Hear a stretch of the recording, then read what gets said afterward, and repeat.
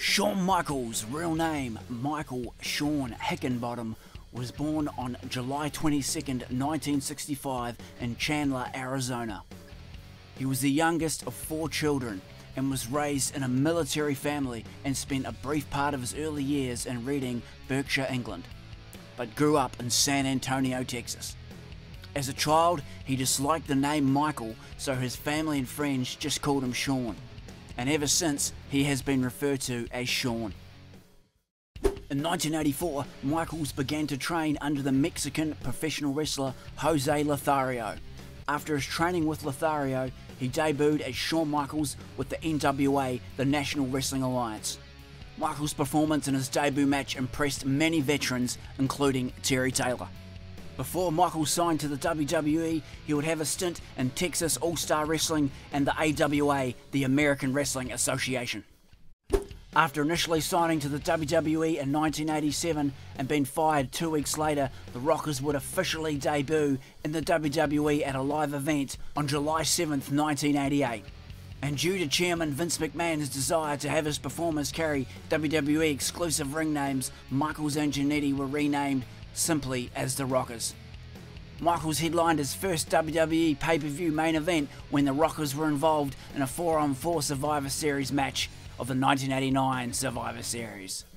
The Rockers proved to be a very popular tag team, but would eventually split in December of 1991 during an incident on Brutus Beefcake's barbershop. Michaels super kicked Jannetty and threw him through a glass window on the set of Beefcake's talk show. Jannetty returned to the WWE the following year and enjoyed moderate success before leaving the company in 1994, while Michaels became a prominent villain of the early to mid-1990s. At the suggestion of Curt Hennig, Mr. Perfect, Michaels adopted the name The Heartbreak Kid. He was put together with new manager Sensational Sherry, who even sang the first version of his new theme music, Sexy Boy. Some standout moments for Shawn Michaels in this period of his career was teaming with his former bodyguard Diesel for 2 tag team championship reigns. Also his legendary match with Razor Ramon at WrestleMania 10 for the Intercontinental Championship, which was voted Match of the Year by Pro Wrestling Illustrated. And of course Shawn Michaels' 2 legendary Royal Rumble wins. He won the 1995 and the 1996 Royal Rumble, entering at number 1 in 1995, lasting all the way to the end, going over 38 minutes in the ring, and in 1996 entering at 18 to take it out.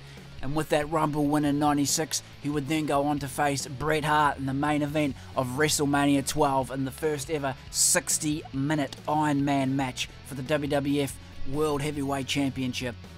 The two would battle to a 60-minute time limit draw, and the match would be ordered to restart in sudden death overtime, which Shawn Michaels would take his first ever WWF Championship.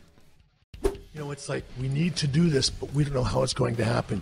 You, Shawn, have to tell us how this is going to happen. Wow. You have to go in there and take that belt off him in some form or fashion. Wow. You and Earl Hebner. You've either got to hold him down and pin him.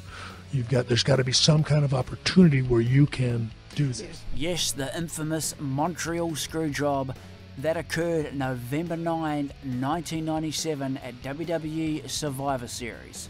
It was Bret Hart who had won the WWF World Heavyweight Championship at SummerSlam just a few months earlier. And it was a week prior to Survivor Series that Bret Hart had signed a contract to perform with WCW beginning in December of 1997. Vince McMahon did not want Bret Hart to leave the company as champion, but Hart was unwilling to lose the title to Michaels at Survivor Series in his home country. The plan was executed when match referee Earl Hebner, on direct order from McMahon, ended the match as Michaels held Hart in the sharpshooter, Hart's signature finishing move, even though Bret Hart had not submitted. Michaels was declared the victor by submission and crowned as the new WWF World Heavyweight Champion. Fast forward to January 2010, on an episode of Monday Night Raw, it was Bret Hart who called out Shawn Michaels to bury the hatchet. Hart and Michaels then aired their grievances with one another while recognising that their Iron Man match at WrestleMania 12 ought to be the highlight of their relationship rather than the Montreal Screwjob.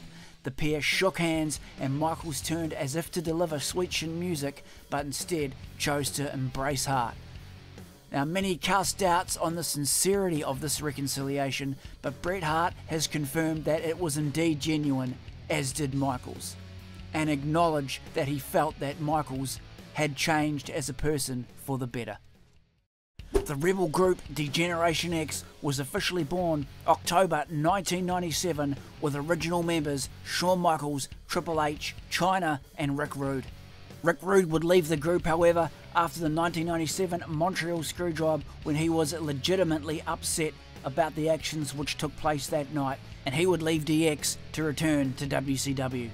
Vince McMahon was hesitant to originally put the group together for its over-the-top, brash and provocative nature, but after seeing the success of DX and how it was getting over with the fans, he embraced the idea and let the group run with it.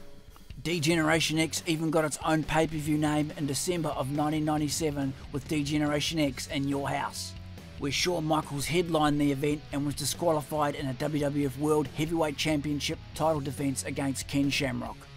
At the 1998 Royal Rumble, Michaels received a serious back injury in a casket match against The Undertaker. Michaels would still go on to win the match and successfully retain his WWF World Heavyweight Championship. He took a back body drop to the outside of the ring and hit his lower back on the casket, causing him to herniate 2 discs and crush one completely. At WrestleMania 14, DX recruited boxer Mike Tyson to act as the special enforcer in the main event of the night, featuring Michaels against Stone Cold Steve Austin. At the end of the match, Tyson would turn on D-Generation X and cost Michaels the match. The back injury that Shawn Michaels had suffered against The Undertaker at the Royal Rumble would sideline him from in-ring competition for 4 years. However, in those 4 years, Michaels would return in guest spots as WWF Commissioner. After 4 years' absence from in-ring action, Shawn Michaels would return to the WWE in 2002. Upon return, Shawn Michaels would feud with longtime friend and ally Triple H and challenge the Game to a non-sanctioned match at SummerSlam. In that same year, Michaels would win the World Heavyweight Championship from Triple H in the first ever Elimination Chamber match. However, Michaels' reign as champion would come to an end only 1 month later when he would lose the championship to Triple H in a 3 stages of hell match at Armageddon. Some standout moments in Michaels' second run would of course include the reformation of the popular stable D-Generation X, some big time WrestleMania matches with the likes of Chris Jericho, Kurt Angle, John Cena, retiring Ric Flair at WrestleMania 24, and of course, who could forget the legendary matches between Shawn Michaels and The Undertaker at both WrestleMania 25 and WrestleMania 26. Shawn Michaels would lose to The Undertaker at WrestleMania 26, and as a result, he was forced to retire due to the match stipulation, just the same way HBK had ended Ric Flair's career. And the following night, on the March 29 episode of Monday Night Raw, Michaels gave an emotional farewell speech, departing with the familiar sentence, quote, "Shawn Michaels has left the building." Michaels' first marriage to Teresa Wood soon ended in an amicably settled divorce. He then married his current wife, a former WCW Nitro girl, Rebecca, known as Whisper, in March of 1999 at the Graceland Wedding Chapel in Las Vegas, Nevada. Only the couple and an Elvis impersonator were present. Their son Cameron was born in January 2000 and their daughter Cheyenne born in August 2004. Michaels is a born-again Christian. He was raised a Catholic but became a non-denominational Christian because of his wife. Following his conversion, his later ring attire often incorporated cross symbols and he often made a praying gesture on his knees during ring entrances. Shawn Michaels headlined major pay-per-view events between 1989 and 2010, closing the company's flagship annual event WrestleMania 5 times. He would go on to be widely regarded as the finest performer in the 1990s and 2000s, winning the Pro Wrestling Illustrated Match of the Year reader vote a record 11 times.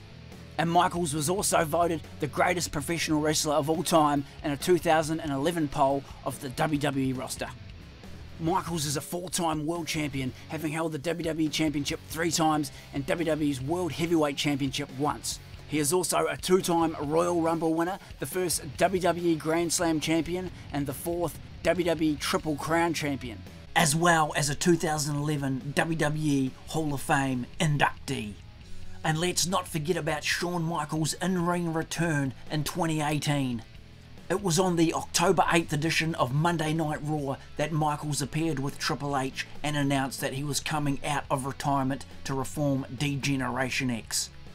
It was at Crown Jewel that D-Generation X took on the Brothers of Destruction, Kane and Undertaker, and they won that match. However, afterwards Michaels confirmed that he would be going back into retirement.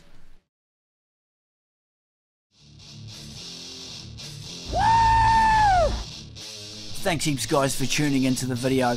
Be sure to drop a scorpion death drop on that like button and subscribe to the channel for more awesome pro wrestling action from the WWE, the WCW and much more.